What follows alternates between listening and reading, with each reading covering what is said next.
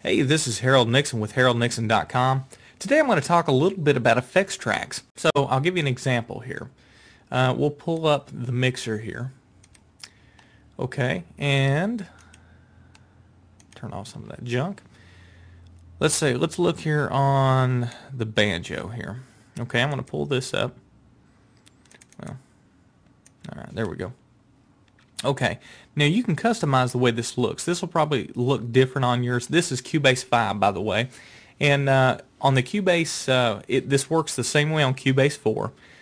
Also on the light versions, Cubase LE5 and LE4.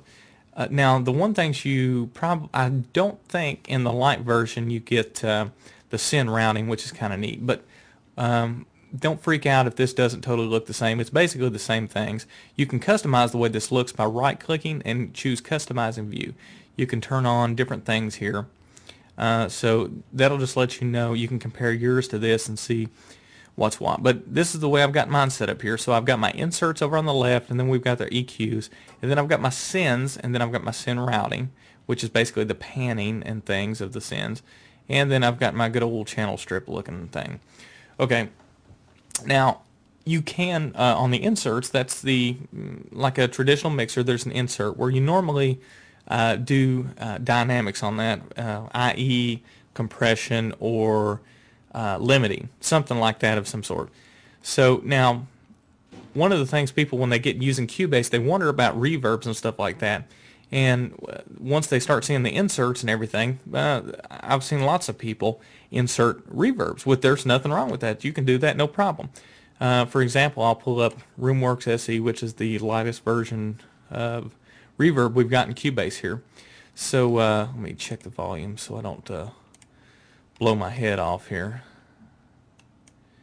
Oop. I'm working on a dual screen here trying to capture it, so that's why I'm scrolling back and forth here. Okay, so I'm going to go ahead and solo this track and just play that. So you can hear our reverb there. Okay, and of course I've got that pan to the right. But we can make it more wet or dry. Now, the deal is we've got it inserted here on one insert.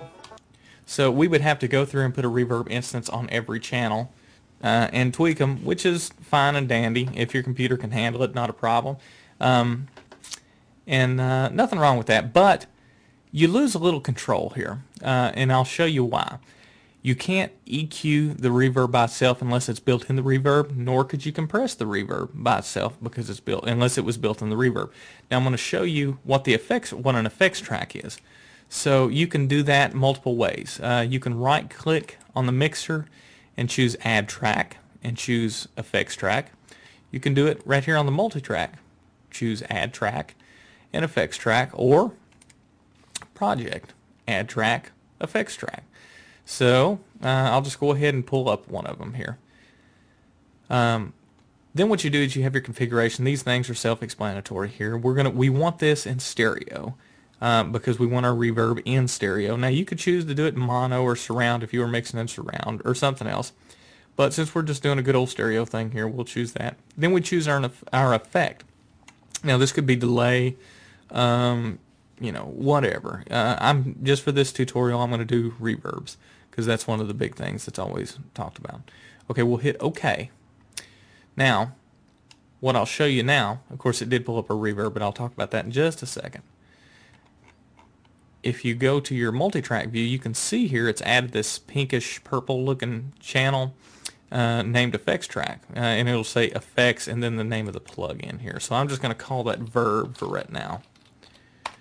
Okay, now you should also see it in the mixer view. If you go over to the very right side there, you can see where I've labeled it verb, and it's the different looking color than the other tracks there.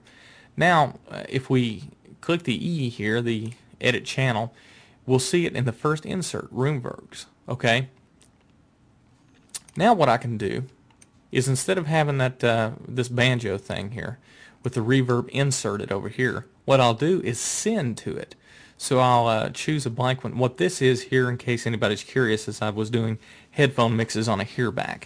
So that's why that's in there. Normally we can have it routed to nothing.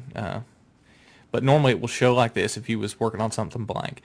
And you'd click in the dark blue area here with the left mouse click, and then you could choose whether you wanted to route it to your outputs, like if you had some different outputs. And as I said, I had these patched for headphone things.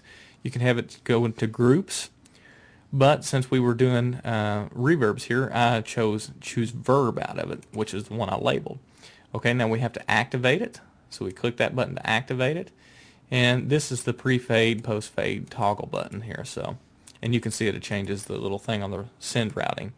So, okay, now I'll solo this and play a dop of it back, and we should have no verb.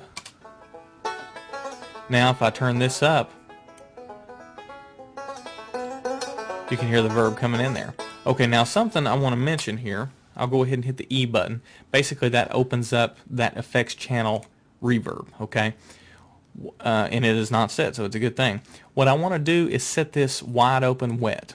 Now you might ask why. Well, the reason is if I do a bunch of sends going to this effects channel, if it's not 100%, if I'm not getting 100% wet here, basically I'm adding more volume to it. So let's say I'm working on this banjo track here, and I want some verb on it, and I shoot it to the verb. Well, every time I add more aux, I'm actually adding, for example, if it's 46 here, I'm only getting well, or 50, we'll just say, whatever. So if I'm getting if I'm sending it there, I'm getting 50% dry and 50% wet.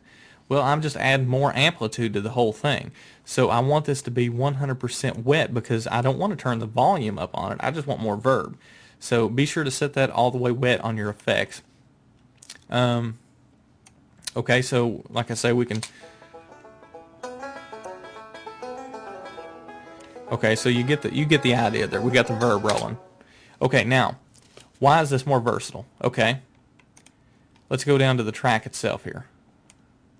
We can click the E for edit there, and we could edit the reverb right in there just like what we were doing the same way. It's the same thing. But okay, so check this out. We've got our, let me rewind it here, and I've got that soloed, and I've got it really dopey wet just for the demo. We can add EQs to the verb.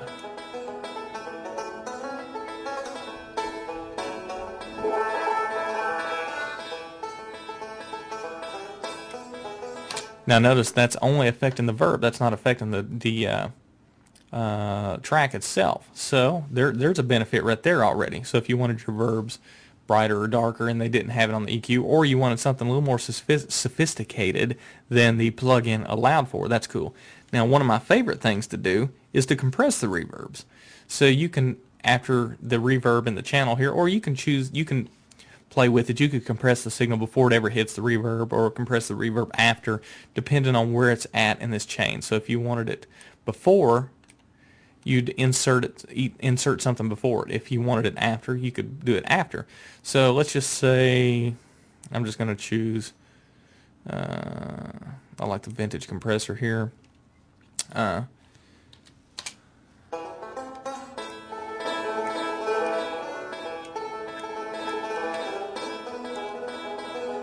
And you can see it start hitting the compressor.